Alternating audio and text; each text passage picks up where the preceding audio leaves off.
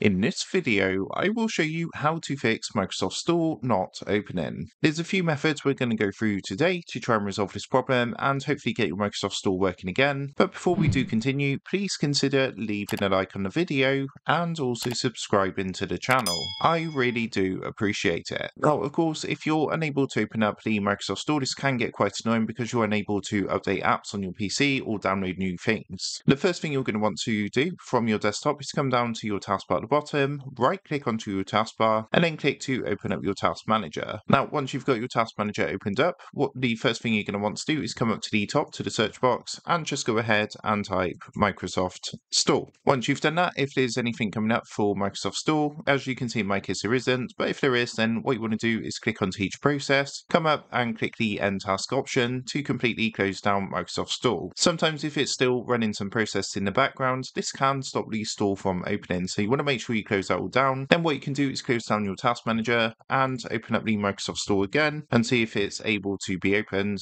successfully. If that didn't work for you, then the next thing you're going to want to do is come down to your search box at the bottom, and this time you want to go ahead and type settings into the search box and then open up your settings, which should come up now underneath best match. Once you have your settings window opened, what you want to do is come over to the left hand side to this menu and click onto system. Then what you want to do on this screen is scroll down a bit until you see an option for system components. So you can see that's just down here. Go ahead, give that a click. And what you want to do is look for the Microsoft Store on system components. Now you do have a search box at the top. So again, you can type store and that's going to locate the Microsoft Store. Once you found it, come over to the right hand side, click onto the three dots over here and then click onto advanced options. Now what you want to do is scroll down a bit on the next screen, and first of all you want to click the terminate button to completely close down the Microsoft Store. What you can then do is click the repair button here, which is going to repair any problems with the Microsoft Store. Once you've done that, you're going to see a tick to confirm that's been done, so go ahead, see if you can open up the store. If you can open up the store, then what you're going to want to do is reset it completely. By doing this, the components data will be deleted, but what you can do is just reset the store. So you would click here, click onto reset,